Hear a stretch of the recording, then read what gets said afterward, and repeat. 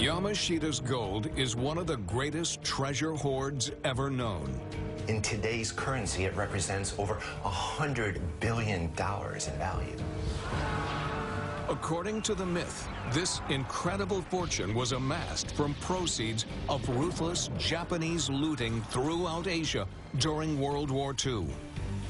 For one amateur treasure hunter, finding the gold becomes a lifelong obsession. But little did he know, he has a mighty rival. One of the most brutal dictators of the 20th century. Marcos was unquestionably a thug. He was a gangster. This is the extraordinary story of Roger Rojas and the legend of Yamashita's gold.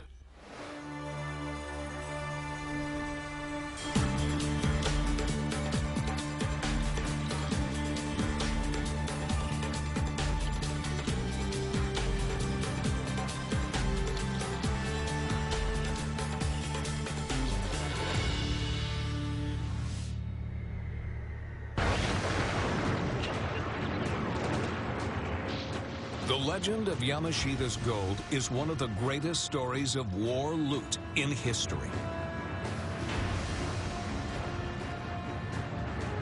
By 1942, the Japanese Imperial Army has successfully invaded all of Southeast Asia. As they advance, they mercilessly ransack country after country. They steal on a massive scale, reportedly unrivaled in military history. Yamashita's gold is wealth beyond belief. People wouldn't believe how much it is. $1 trillion worth. So it's a mind-blowing amount. The mastermind heading this covert operation, codenamed the Golden Lily, is said to be Prince Chichibu, the emperor's brother. This guy is brilliant. Prince Chichibu was a perfect choice to head up the Golden Lily because he wasn't just a military man. He was an Oxford scholar, and he brought an incredible amount of creativity and lateral thinking to how we'll go about this complex process of looting.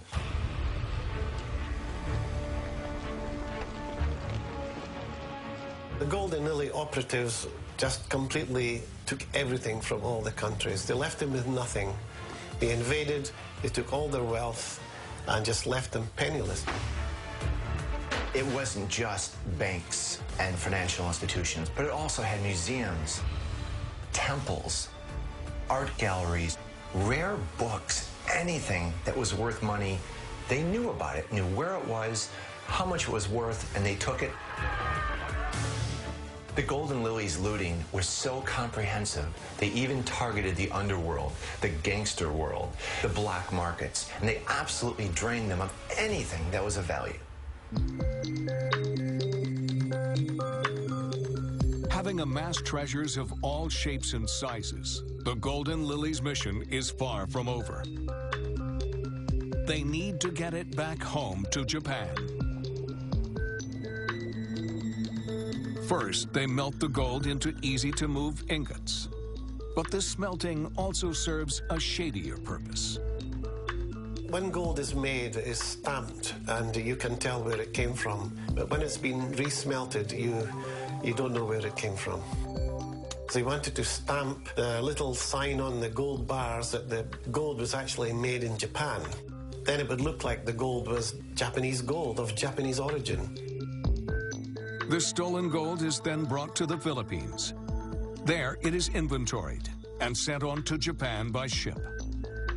The Philippines was chosen as the Golden Lily's transportation hub because it was pretty much in the center of the vast Japanese empire. For the first year of operations, the Golden Lily's transportation network runs like clockwork. But then, the tide of the war turns.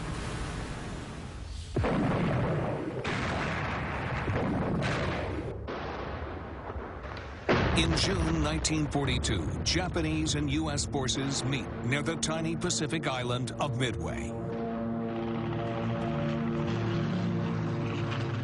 Over just 4 days, the U.S. forces sink 5 Japanese ships. they destroy 270 aircraft and kill 3,500 men. The Japanese have lost control of the seas. Now it is too risky for them to ship the gold home. They need a new plan.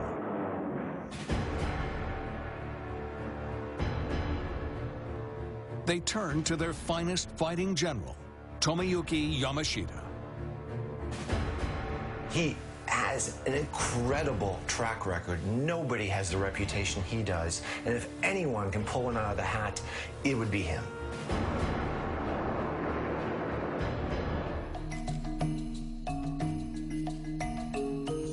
With the gold now stuck in the Philippines, Yamashita is being asked to come up with a miracle.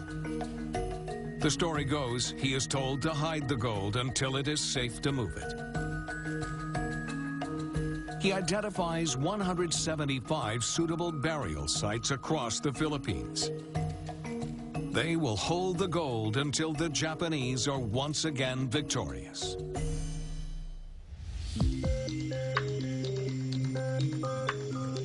And the Philippines prove the ideal place to hide this treasure.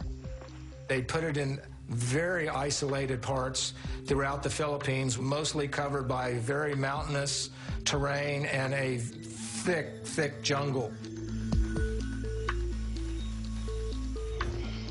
Once you got these tunnels built, it would become virtually impossible to see that there had been anything ever buried there because of the growth rate in the jungle. Yamashita orders detailed maps to be made of the exact location of each treasure vault. And each map is carefully encoded. These maps were done in an old Japanese dialect called kanji, a language which is between 1,500 and 2,000 years old, and there were no topographical references on them. They used the old characters to represent certain landmarks. Unless you know the complex code, these maps are meaningless. And there are even further layers of security. Bombs, grenades, decoy walls that would lead you into another trap. The Golden Lily left nothing to chance. And they had a vast system of booby traps that consisted of poisonous gas, explosives, complex use of the water table. So if you don't know what you're doing, you're going to drown in your pursuit of reaching the treasures. But the maps that were drawn highlighted where all those traps were. If you didn't have a map and you went into one of these treasure vaults, it's very likely that you wouldn't come out alive.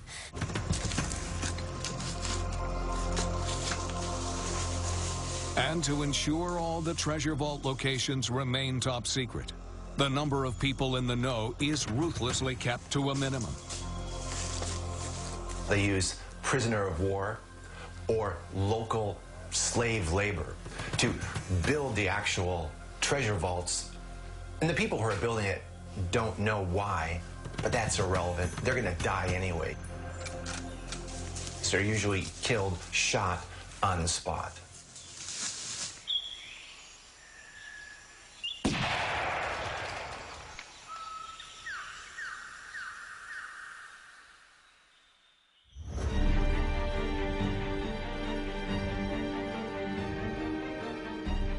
But for all Yamashita's efforts, the gold still isn't safe.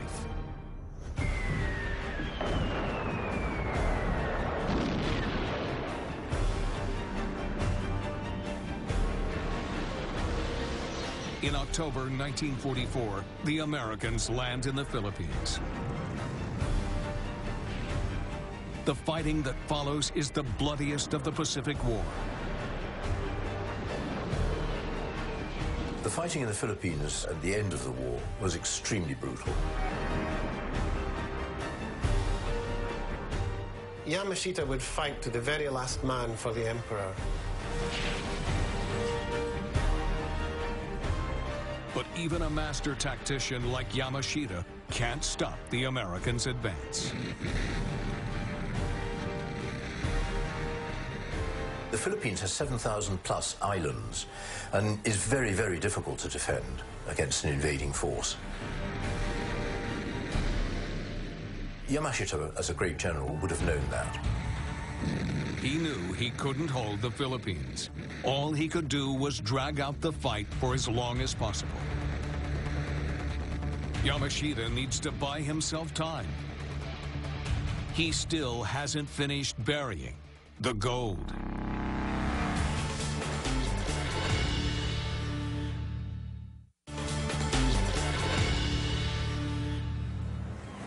April 1945. The Japanese are losing the war in the Pacific. Japanese General Tomoyuki Yamashita's priority now is to hide the looted gold. While U.S. naval forces continue to advance, Yamashita is forced to retreat back to the mountains around the northern city of Baguio. Their systematic hiding of their national treasure becomes less systematic and more panicked. They need to do it immediately because they're about to suffer defeat. 174 treasure vaults done and dusted. Only one is left. With time running out, Yamashita orders the chief engineers to seal the final treasure vault.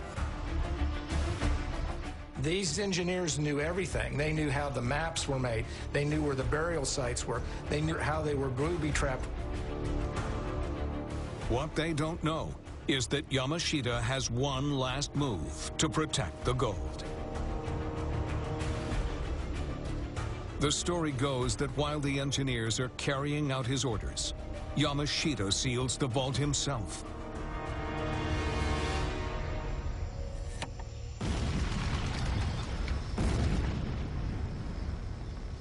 The engineers are still inside. Now they will be its guardians for eternity.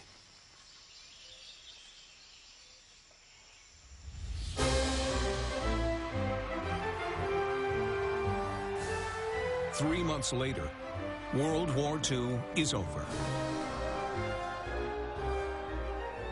General Yamashita is put on trial for war crimes. The commission finds you guilty as charged and sentences you to death by hanging. Yamashita takes the secrets of the gold to his grave.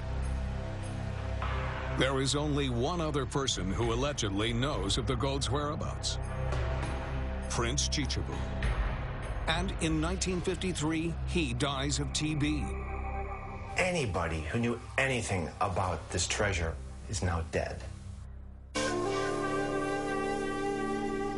It seems Yamashita's gold is lost forever.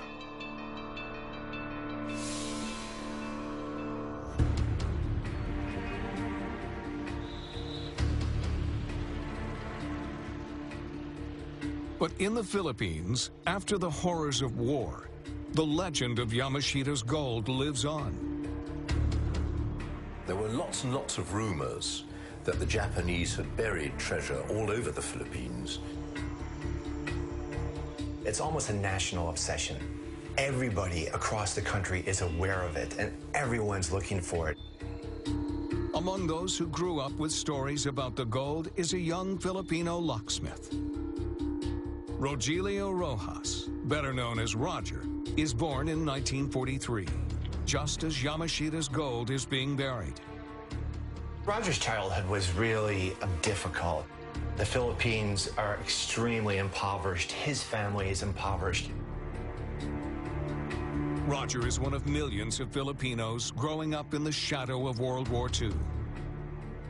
The war had devastated the Philippines. Manila was absolutely on its knees in a way that no other city in the whole of the Second World War, other than Warsaw. It was dreadful. Hundreds of thousands killed, families broken up, desperate poverty, no real economy going. It was in a really bad state. So it was no surprise that the legend of Yamashita's gold just took Roger by heart at a very young age. Someone that poor with a possibility of obtaining wealth beyond your wildest dreams, of course you're going to go for it. Roger the locksmith lives in Baguio, the northern city near to where Yamashita made his last stand. Roger surmises that they must have hid some of the treasure around his town. So he looks around his town right from the start because he knows logically that's probably one of the best places to start. Roger was a very diligent man. Every spare moment he was out there working, seeing what he could find, eliminating areas, and continuing to move forward in a very logical, progressive manner. To help him in his quest, Roger scrimped and saved and bought himself a metal detector.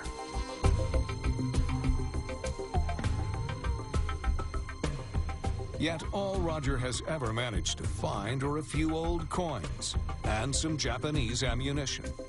But that doesn't shake his faith. One day he is sure he will come across the treasure he's been dreaming of since he was a boy. No matter how many disappointments a treasure hunter has, they will always keep going.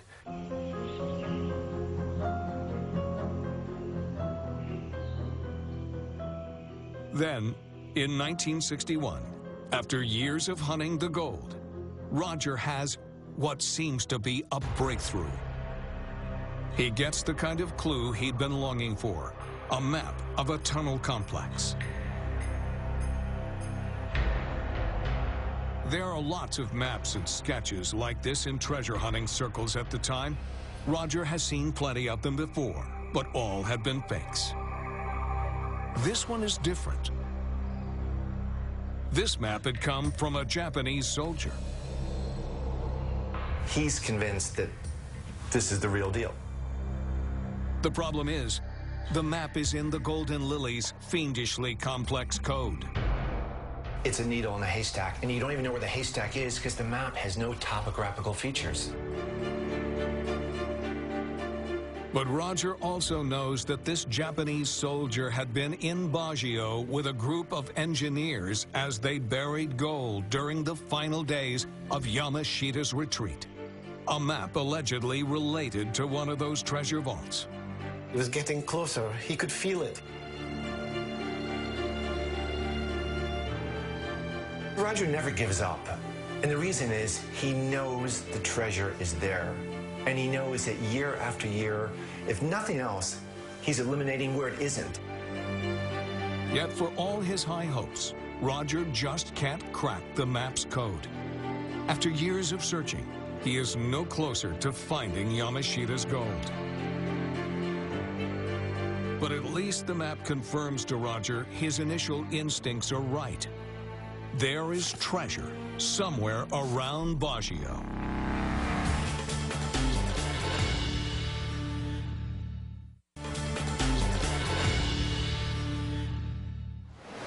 While combing the jungles around Baguio, Roger Rojas finally gets the clue he's been searching for. A cryptic map of the tunnel complex used to hide gold taken by the Japanese during World War II. Then Roger meets a man who seemed to offer him his next breakthrough, Eusebio Okubo. Okubo tells Roger he served under the Japanese as an interpreter during their occupation of the Philippines. There were a lot of Filipinos who claimed to know where Japanese buried treasure was, mainly because an awful lot of Filipinos had, perforce, worked with the Japanese, not necessarily what we would call collaborators, but simply because the Japanese needed cooks, drivers, interpreters, all that sort of thing. Okubo confesses he served none other than General Yamashita.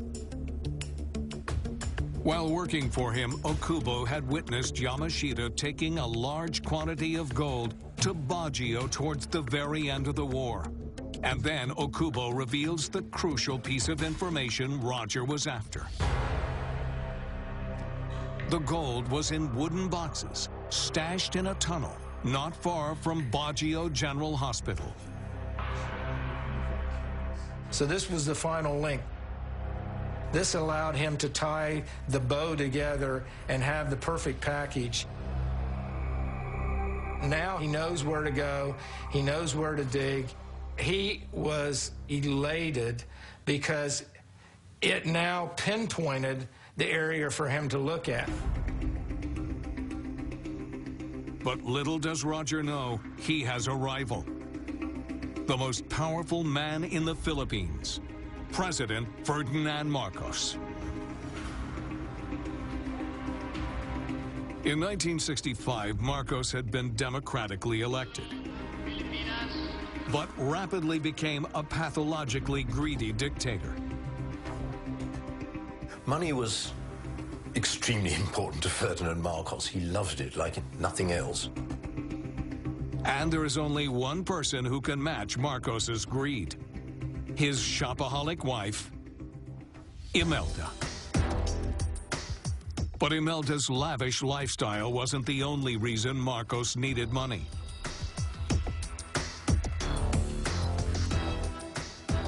The richer you were, the more powerful you were. It's that simple. It's a very simple equation. And nothing can make Marcos more powerful than finding Yamashita's gold. It's not at all surprising that Marcos was interested in Yamashita's gold, because he was a thug, basically, and the mere thought of the promise of gold, and he would have been onto it like a shot.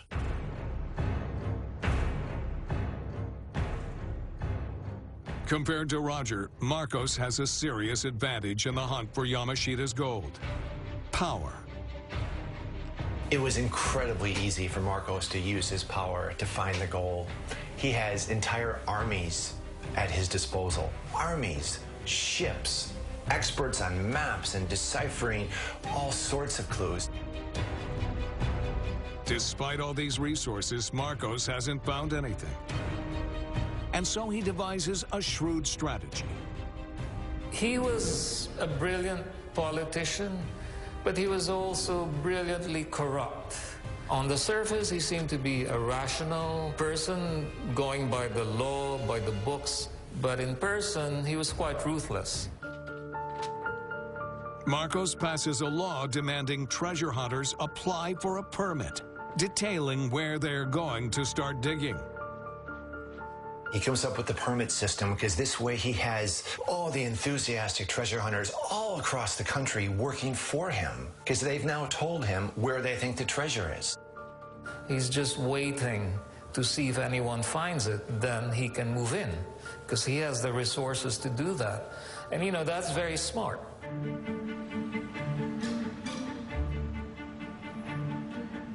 Meanwhile, back in Baguio, in 1970, Roger marries. With a new wife and child on the way, he needs Yamashita's gold now more than ever. And so Roger dutifully applies for one of Marcos's permits. Roger did everything the right way. He thought that if he followed the rules that had been put in place by the government, he would be able to search, he would be able to find and excavate and recover, and it would all be done with the blessings of the government. In Roger's town, the person who manages that application is none other than Marcos's uncle.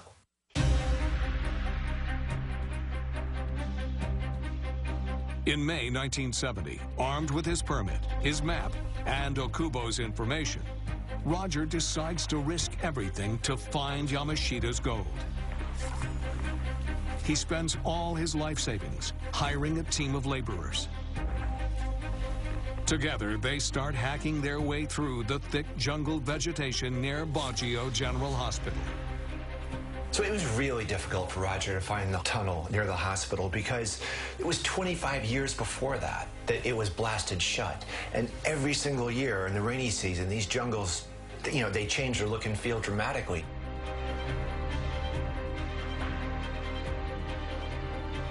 Then, after 2 weeks of almost non-stop searching, Roger spots the mouth of a cave. Could this be the entrance to the treasure vault Okubo told him about?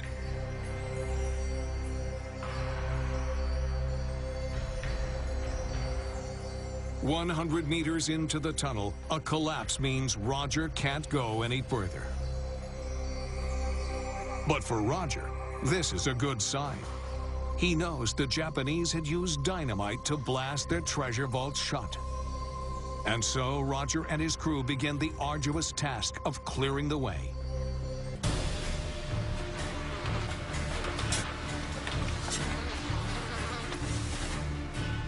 The conditions for Roger and the team digging the tunnel would have been horrific. It was hot, there were insects, there were snakes. It was very, very hard work.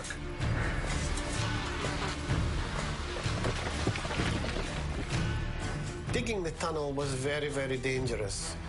And Roger knew that if this really was a tunnel that the Japanese had built, there may be booby traps.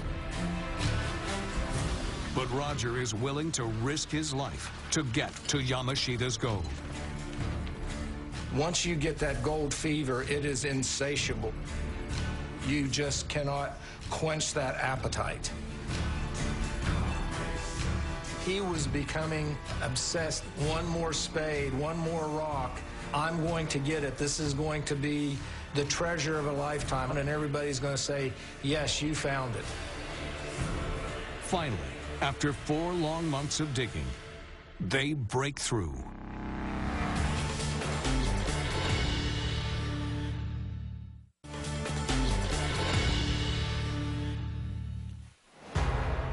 Roger Rojas has spent his life savings and every spare moment searching for the long-lost hoard of looted Japanese treasure. Then, after weeks of back-breaking work, he makes a grim discovery. Skeletons dressed in rags. But these aren't just any rags. They are Japanese military uniforms. Could these be the remains of the engineers who had hidden Yamashita's gold, only to be buried alive by Yamashita himself? He thinks he's there, and he knows now that he has all the pieces to the puzzle. He is literally at the threshold of the gold recovery that he has sought now for 10 years. It's there, it's within his fingertips' grasp.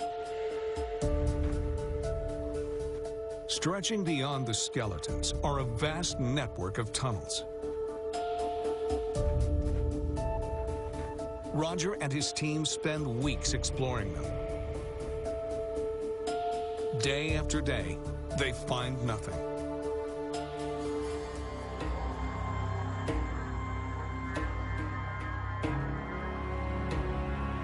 But a full 6 months after finding the entrance to the tunnel, Roger still hasn't found any treasure. Roger had spent all the money that he had raised to start the dig to begin with, and no one was going to give him any more money. No money means no crew. It seems the hunt is over.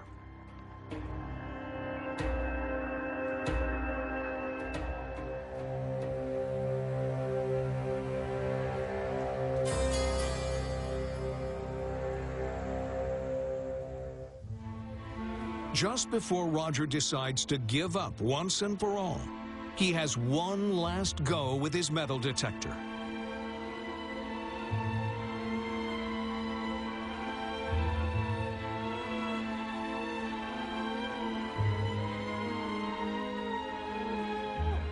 Then he hears its telltale buzz. This buzz that Roger got from his metal detector must have been the best sound he'd ever heard in his life.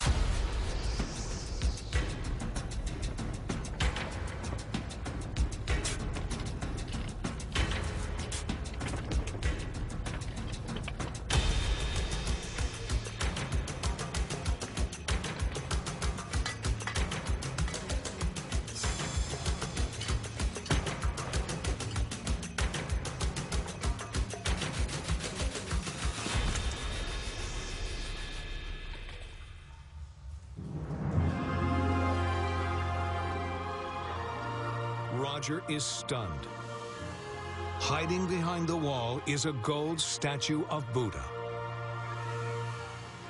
This was that moment in life that you would look back on and you say, yes, I have achieved my goal for my entire life. This is it. This find is the most significant find of anything that anybody had discovered in the Philippines. The Buddha is in the Burmese style. According to the legend, the Japanese had looted religious artifacts from temples right across Burma. He must have found one of Yamashita's 175 treasure vaults. And that wasn't all. The area around the Buddha was stacked full of wooden boxes.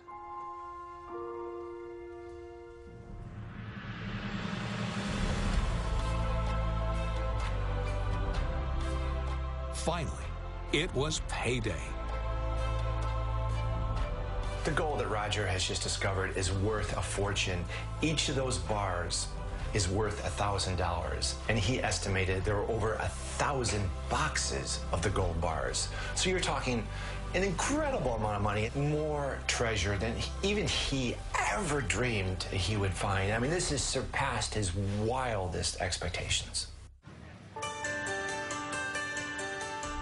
Roger returns home with the Buddha, planning to go back for the gold with trucks and men. But the more he looks at the statue, the more curious Roger becomes. There's something about it that isn't quite right.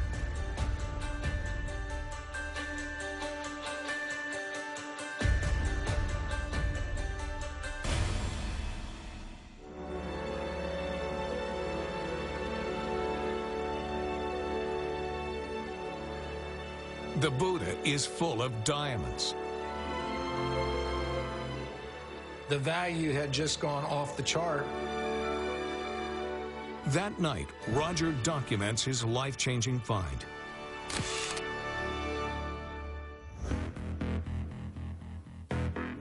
News of Roger's miraculous discovery soon spreads to the presidential palace.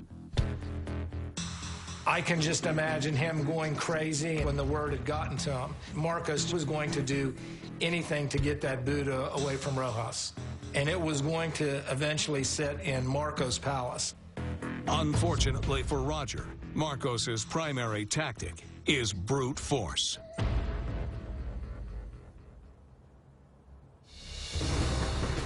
On April 5th, 1971, it's said a group of mysterious men turn up at Roger's house.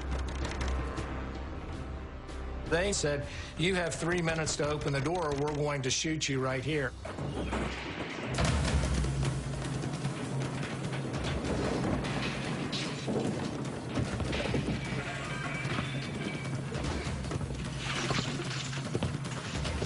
They took everything away from him. Can you imagine the feeling of violation? His entire life, he's looked for this, he's found it, and now it's been taken.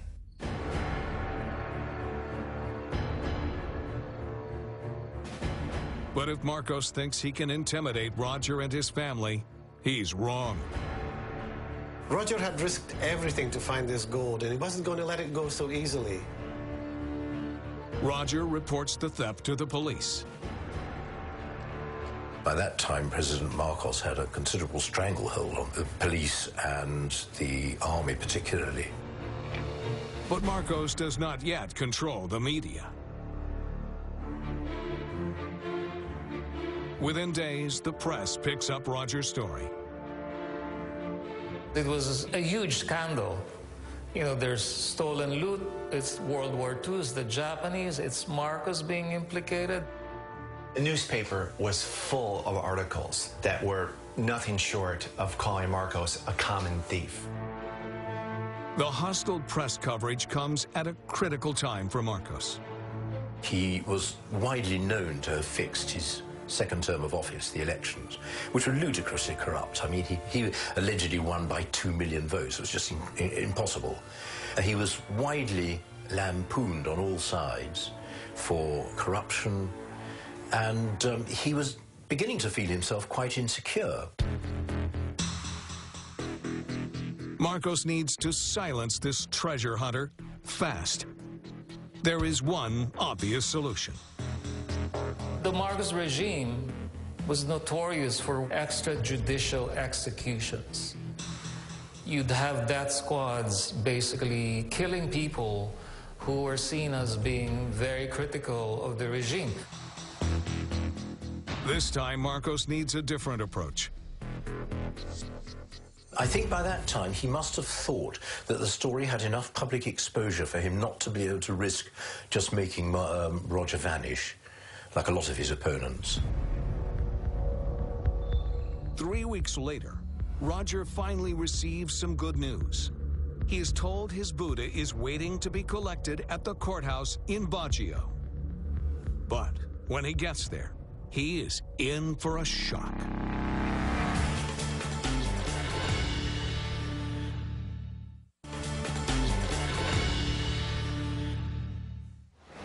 After a decade of searching, Roger Rojas has finally found Yamashita's gold, only to have it mysteriously and forcefully taken away, seemingly by President Ferdinand Marcos.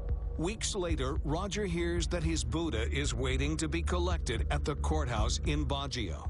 When Roger saw the Buddha, he knew immediately this wasn't the Buddha that he'd found. It was a different color, different shape, facial expression. The head didn't come off. Marcos is expecting Roger to say, yes, that's the Buddha, thank you. But he didn't know Rojas. Rojas was determined he wasn't going to let that boot up. And this was a huge mistake for Marcos because he had misread Rojas' personality. Roger declares the Buddha is a fake. Really, this marks the beginning of the end for Roger.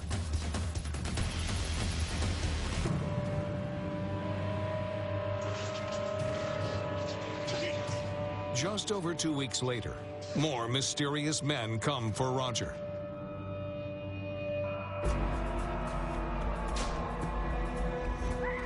Over several days, Roger says he was repeatedly burned with cigarettes. He was beaten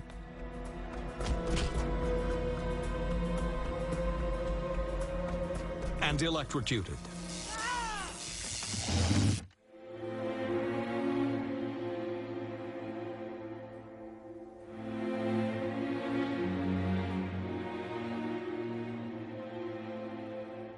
Eventually, Roger claimed he signed an affidavit stating Marcos had nothing to do with the theft of his Buddha and revealed the location of the thousands of gold ingots. Roger was a very broken man when he signed that affidavit.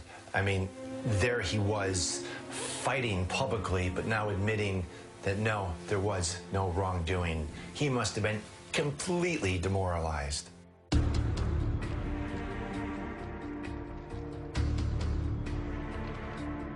Marcos has Roger imprisoned and wastes no time helping himself to the rest of Roger's find.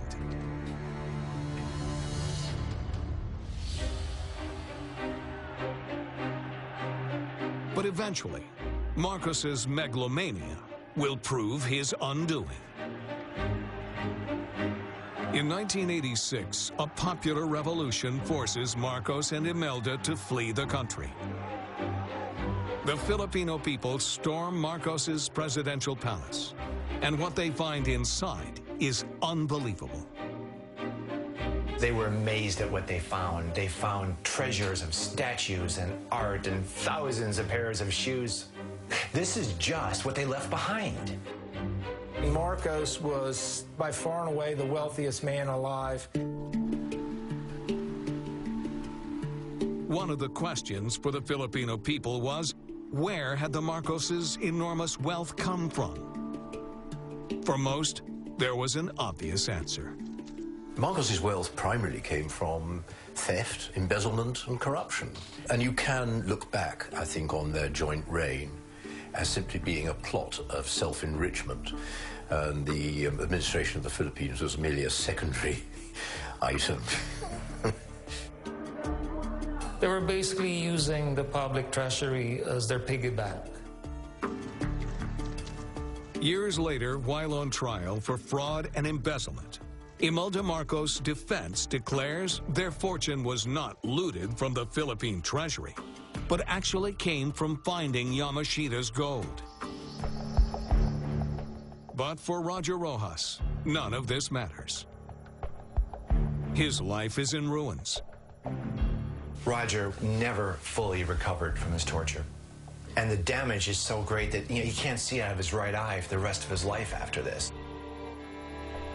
He's lost his money, he's lost his self-respect, he's lost his wife. Roger has lost everything. Despite all this, Roger still has a bit of the spirit that had helped him find the gold. It's a treasure hunter's mentality. They must get to the end of the story. They must get the treasure. Anyway, Roger had lost so much. He had nothing to lose. With Marcos in exile in Hawaii, Roger files a lawsuit against him.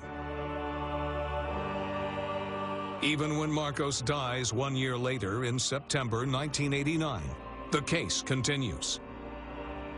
You could say that the Marcoses actually got away with it. He went out, lived his exile in Hawaii, and died of natural causes.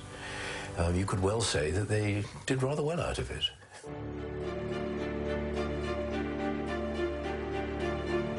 It takes 7 more years before Roger is at last vindicated. In 1996, the jury concludes Marcos had stolen Roger's find. $43 billion in damages is awarded. When the court finds in Roger's favor, it's a significant moment in legal history. $43 billion is awarded to Roger, which is the biggest civil lawsuit award in history.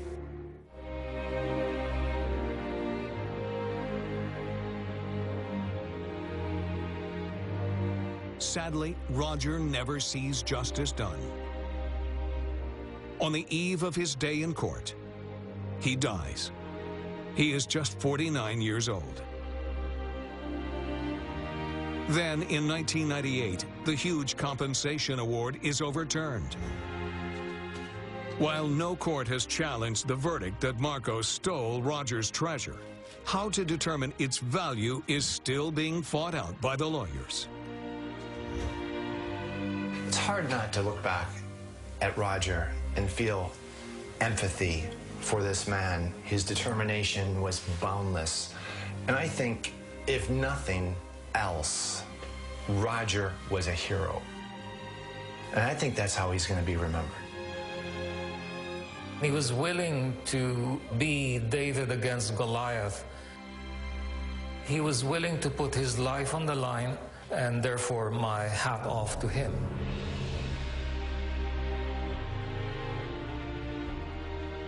Roger's tragic story begs the question, was what he found a one-off? Or, as the legend states, are there another 174 treasure vaults still waiting to be discovered?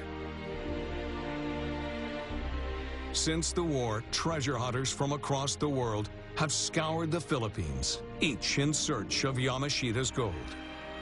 Yet none of them has found anything.